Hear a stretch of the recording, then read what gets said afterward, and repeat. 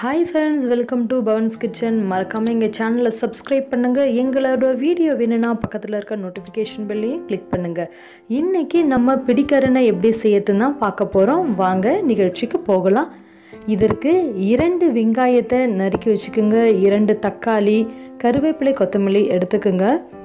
புளி 2 பெரிய நெல்லிக்காய் சைஸ், இது பிடிக்கரனை வேக வச்சு நான் எடுத்திருக்கேன். இப்போ புளி கரைச்சிட்டு அதில் தேவையான அளவு உப்பு ஆட் பண்ணிக்கோங்க. இப்போ நம்ம வச்சுருக்க 2 தக்காளியும் இது கூட நம்ம ஆட் பண்ணிடலாம். இது 1/4 கிலோ பிடிக்கரனை, ஸோ 1/4 கிலோவுக்கு ஏற்ற மாதிரி நான் செஞ்சுருக்கேன். மிளகாய்த்தூள் 2 ஸ்பூன், 3, 4 ஸ்பூன், 5 ஸ்பூன், மொத்தமாக மிளகாய்த்தூள் 1/4 கிலோ குழம்புக்கு ஏற்ற மாதிரி 5 ஸ்பூன் நான் ஆட் பண்ணியிருக்கேன். இப்போ இதை நல்லா நீங்கள் இந்த மாதிரி மிக்ஸ் பண்ணி விடுங்க, நல்லா இதை பிழிஞ்சு விடுங்க.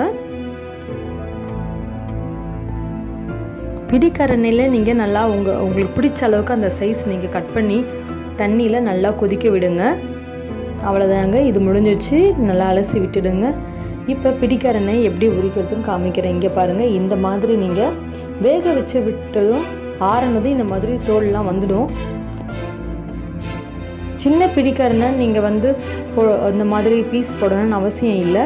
இங்கே பாருங்கள், இது பெரிய சைஸாக இருக்குன்றதால நான் இதை நறுக்கிடுறேன். பாருங்கள், உங்களுக்கு பெரிய சைஸ் வேண்டாம், இன்னும் ரொம்ப சின்னதாக வேணும்னா நீங்கள் இன்னும் இந்த நாளாக நீங்கள் பிரிச்சுக்கலாம்.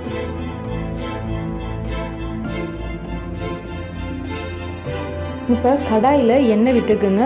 எண்ணெய் நல்லா சூடாகட்டும். சூடானதும் இதில் வெந்தயத்தை ஆட் பண்ணுங்கள். வெந்தயம் நல்லா பொரியட்டும். இப்போ இதில் நீங்கள் கடுகு, உளுத்தம்பருப்பை ஆட் பண்ணுங்கள். பூண்டு ஆட் பண்ணுங்கள்.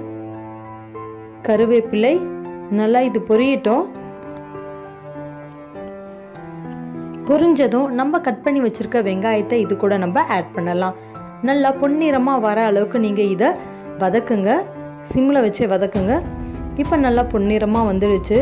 இப்போ நம்ம வடகத்தை இதில் ஆட் பண்ணுவோம். காரக்குழம்புக்கு ரொம்பவுமே சுவை கொடுக்கறது வடகம் தான். ஸோ நல்லா இதை மிக்ஸ் பண்ணுங்கள். இப்போ நம்ம கரைச்சி வச்சுருக்க இந்த கரைசலை இது கூட ஆட் பண்ணுங்கள். இது நல்லா கொதிக்கணும். இந்த பச்சை வாசம் போகிற அளவுக்கு நல்லா நீங்கள் இதை கொதிக்க விடணும். ஒரு மூடி போட்டுக்குங்க. உப்பு தேவையான அளவு இருக்கான்னு பார்த்துக்குங்க. செக் பண்ணிவிட்டு இப்பயே போடுங்க. ஒரு 1/4 மணி நேரம் கழித்து நீங்கள் எடுத்து பாருங்கள். இங்கே பாருங்கள், நல்லா சுண்டி இந்த எண்ணெய் வெளியே வந்திருக்கு பாருங்கள். இப்படி தாங்க இருக்கணும். இந்த சமயத்தில் நம்ம கட் பண்ணி வச்சுருக்க பிடிக்கரணையை இது கூட நீங்கள் ஆட் பண்ணிக்கலாம். பிடிக்கரணையை ஆட் பண்ணிவிட்டு மூடி போட்டு ஒரு 2 நிமிஷம் நீங்கள் இந்த மாதிரி கொதிக்க விட்டு கொத்தமல்லியை தூக்கிட்டிங்கன்னா அவ்வளோதாங்க, பிடிக்கரணை காரக்குழம்பு இப்போ சாப்பிட தயாராகிடுச்சு. இது ரொம்பவுமே சுவையாக இருக்குங்க. இதை நீங்கள் நைட்லேயே நீங்கள் பண்ணிவிட்டு காலையில் சாப்பிட்டீங்கன்னா ரொம்பவே டேஸ்ட்டாக இருக்கும்.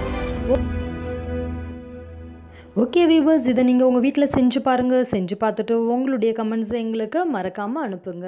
தேங்க்யூ.